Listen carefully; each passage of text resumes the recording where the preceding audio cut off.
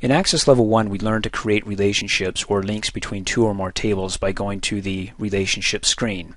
The only other place where you can create relationships are within queries, albeit that they're temporary. They only apply to that query, and they're referred to as data joins. For example, I have my query here opened up in Design View. It's the Books query, and it's based upon these two tables, the Book Project and the Book Sales. From the Book Project, I have the two fields, part number and book title, and then from the Book Sales, order ID and the quantity sold. Now if I go ahead and run this query without a relationship or a link between these two tables, or in this case a temporary data join, I'm going to get bogus results because Access is going to assume a lot of things. For example, let me look at the Book Project table that I have open and look at how many records I have. Total of 25. Book Sales, a total of 82. Add them up between the two, I get 107. So if I go back to my query here and I right click and I go to the datasheet view, look at how many records I get, 2050. That's the first red flag. The second is when I look at the order ID field here, the ID is duplicated, and it shouldn't be because it's a unique field here. It's got a primary key tied to it. For example, if I go back to my book sales table here, I look at the order ID 1, it's referring to a particular sales date, to a part number, to a customer ID, and the book sold. Remember this part number right here, 14312H2. When I go to my book project, it's referring to this book, Cooking Basics for Children. So when I go back to my query here, there it is, Cooking Basics for Children, so it's the only one that it got right when it's talking about that unique ID 1. Everything else is bogus. So what I need to do is right click and go back to the design view of my query and be able to create a temporary relationship or data join between these two tables. There's part number in the book project and there's part number in the book sales. In other words, you're going to apply the same rules that you learned in the Access Level 1 training video on relationships to the same data join that you'll be creating within the query here between these two tables. In other words, these fields here have to have the same data type. For example, if I go to the book project and right click and go to design view, part number has the text as the data type. Right click book sales to design view, part number has the same data type text. So back to my query here, let me go ahead and create a link or a data join between these two by clicking on one field, the book project part number, and dragging it over and dropping it on the part number in the second table here. Now does it matter if I drag this field to that table, that field to that table? No, it doesn't. And I'll show you that in just a second. But now that I have a data join or a temporary link between these two, you want to know that there are two different types of data joins. And I can find that out by right clicking on the data join here and going to Join Properties. They're known as inner and outer joins. You have three options here. The first one is an inner join. The options 2 and 3 are outer joins. First of all, let's look at the inner join. This says here it'll only include rows where the join fields from both tables are equal. So if the part number in the book project actually matches a part number in the book sales, then it only pulls those records. Another good example is that we have many book projects. A lot of them are being sold, some of them haven't. So those that haven't won't match anything in the book sales, so it won't be pulled as part of that inner join or just the related records between the two that match up. Okay. Next we have the outer joins 2 or 3, meaning that you include all records from one table and only those that relate from the other table. And if I choose 3, it means to include all records from the second table and only those that it relates to the first table. So in this example, if I have, let's say, 10 records with 10 different part numbers, and of all those 10 different part numbers, let's say the only one that we sold, the most popular one, was part number 1, then the only thing it'll pull from this table here is just the one that it relates to in this table. It'll pull all records here and then one additional record, or in this case a related record, to include in the records here. Let me show you another way. Let me go to my PowerPoint presentation.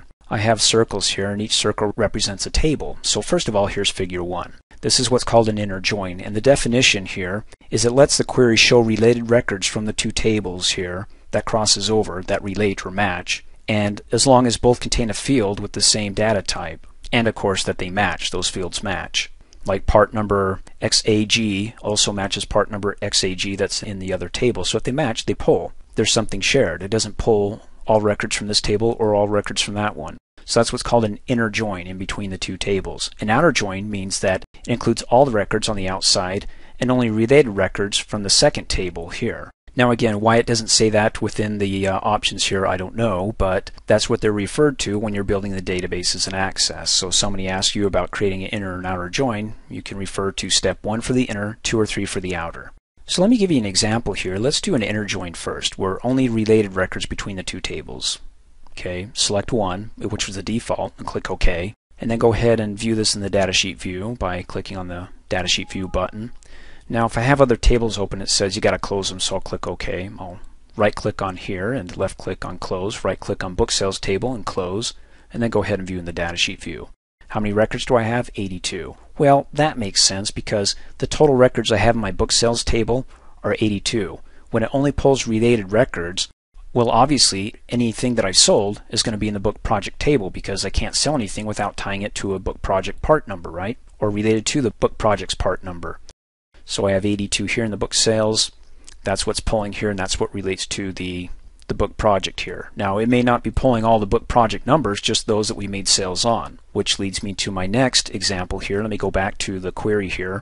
Right click, go back to the design view. Now let's change this to an outer join. All I have to do is double click on that thin line real fast, and let's do 2. Where we want to include all the records from the book project table and only related records or that match in the book sales to the book project table.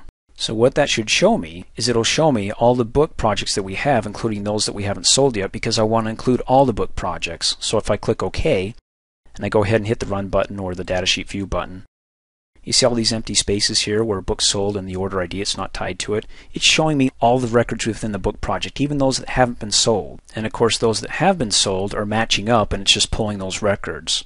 So it only pulls matching records, but in this case, since it's an outer join, it's pulling all the records from the book project table and only matching records from the sales table there.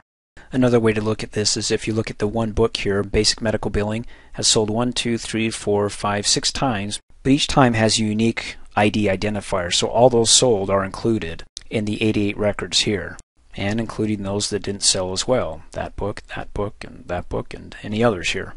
So I'm going to go ahead and right click on one of these tabs and close all the objects that are open, the query and the tables, and I can go ahead and click yes to save them. And one final example I want to show you is that if you try to open up a query and you get an error like this, that the query must have at least one destination field, it means that somebody designed the query without actually pulling the fields down into the grid. Click OK and I'll show you. Right click, go to Design View. They got the tables there, but they haven't added the fields down below. Now remember, in order to get accurate information, you got to have links between the two tables. When you add tables to a query, they'll automatically link up. Sometimes they won't. Even if you don't have permanent relationships created between two tables, if Access can identify that they're partners or buddies here, they have the same part number, it'll automatically link them. The problem I'm running into here is I have a book project table and a customer table, and I want to be able to pull the book title from the book project table with the customer name, but I can't do that because I don't have any related fields here that I can link up to. So what I need is a codependent, a kid, that can come between these two parents. So what I want to do is right click in a blank area up here, go down to Show Table, and see if I can find, let's see, the book sales table, double click on it, close out, and the one thing that it has in common between these two parents, at least for this parent, has the part number, for that parent has the customer ID. So by default, because it can relate to one and the other, we can go ahead and choose the book title from the book project table and the customer name from the other table, and be able to run the query and get the results that we're looking for. Summing this all up, when I go back to the design view, when you create your queries, you got to make sure that when you have 2 or more tables that they're linked up, even if you need to do a temporary data join. That includes an inner join, related records between the table, or an outer join, all the records for one table and just those that it matches in another. Thanks for watching. Hey, as a quick reminder, if you like my video, please give it a thumbs up. You can also click on me and subscribe to my channel, get notified of the latest videos, and for only $2 a month, you can have access to all my Microsoft Office training videos.